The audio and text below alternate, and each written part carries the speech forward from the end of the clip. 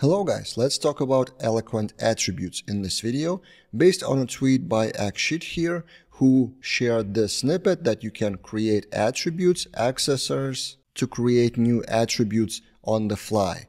In this video, I will try to improve this example and show you why you should not probably do it this way. So let's dive in. I will show you my example here in the Tinkerwell.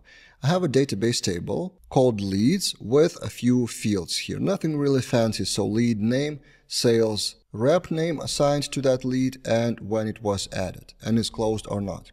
And then in the lead model of Eloquent, I added a few similar things to what Accessors was saying. In fact, this one is identically the same, get created at, and I did it on two fields, on created at and on added on. And also there's complete name. It's kind of a fake example, almost an example that you want to have new field based on other two fields in the database. And by the way, this has two syntax versions. This is kind of older classic Laravel version, and since Laravel 8, from what I remember, they introduced this syntax, attribute with attribute make, where you can do get and set in one function instead of having separately get complete name attribute and set complete name attribute if you want to also override that field on saving. So yeah, these are my examples, and let me show you what is the result of that in Tinkerwell. If we launch it like this, the result seems to be okay, correct at first glance, right? So created at is formatted the same as added on, and complete name is also correct. But there's a difference here between those two timestamps and that field combined from two fields. You see, this is a new attribute based on other attributes named differently. In this case, you are overriding the original field. And this is where it could be risky and probably not advisable to do, especially with created at. Created at by default in Laravel is casted as carbon object.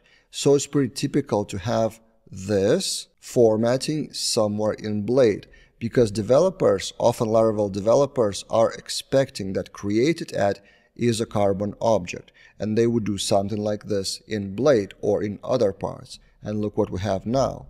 We have call to a member function format on string, because you override, probably not intentionally, but anyway, you're overriding carbon object to be a string. So I have two tips here how to avoid that.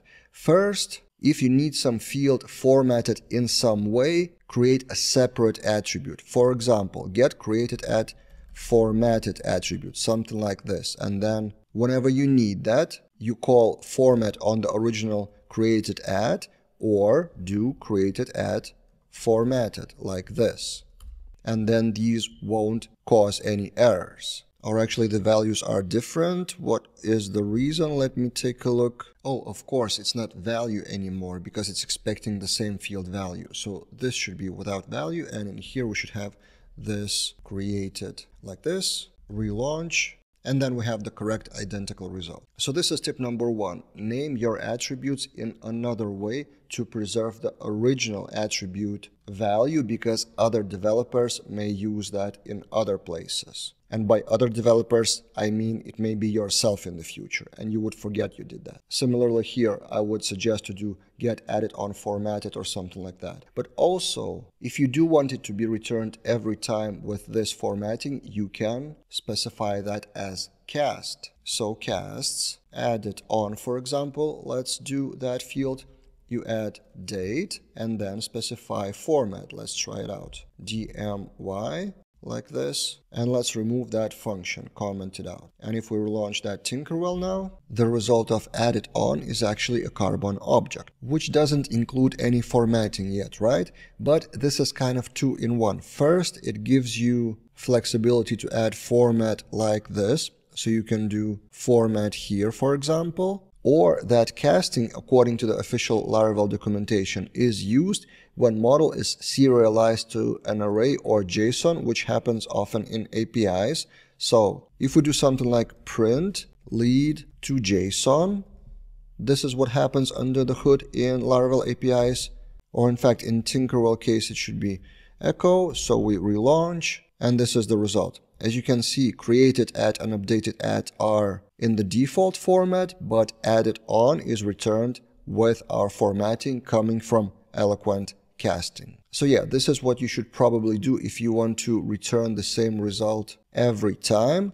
But at the same time, I wouldn't probably recommend to do that because you never know what other formats may be possible in the future in other cases by current or future developers. What do you think about these tips? What is your preference how to define such accessors, especially with dates? Maybe you have some additional advice. And in general, if you want to improve your knowledge about Eloquent, I have a special course on my Laravel Daily Com called Eloquent the Expert Level. It is from 2022 November, but it's still really relevant because Eloquent hasn't changed much since like Laravel 5. So if you want to take that course, I will link that in the description below.